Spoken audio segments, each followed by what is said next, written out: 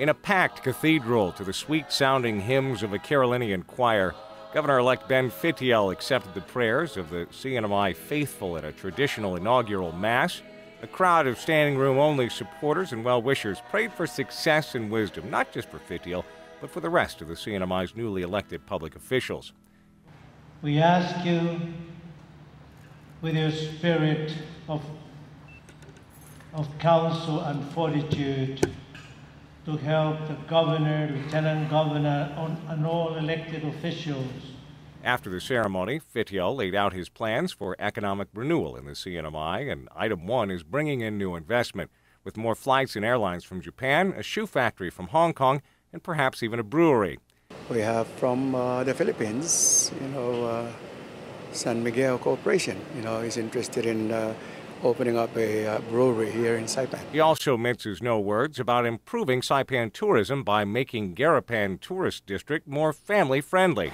Here we are in the Paseo de Marianas, designed to be the colorful centerpiece to Saipan's most traveled tourist district.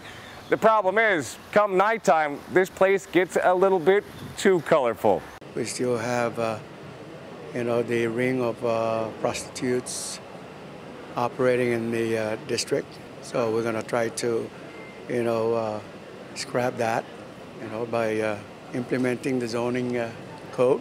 Fitial, founder of the upstart Covenant Party, got the most votes in a field of 4. His margin of victory, just 99 votes.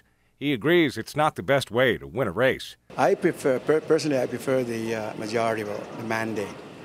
So perhaps, we can enact legislation to provide for a mandate election.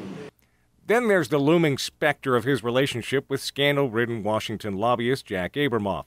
I have an amicable relationship with Jack Abramoff, but I am not responsible for what he did, or what he does outside of the, his contract with the CNMI government. Though some have expressed skepticism over Fitial's ability to lead, many of the people we spoke with were encouraged by promises to cut government spending and bring new investment. He knows what he wants, and he goes about doing that. I'm pretty sure with his strong ties with the business and everything, I believe the economy will pick up. It's just a matter of time. Reporting from Saipan for the Pacific News Center, I'm Travis Coffman.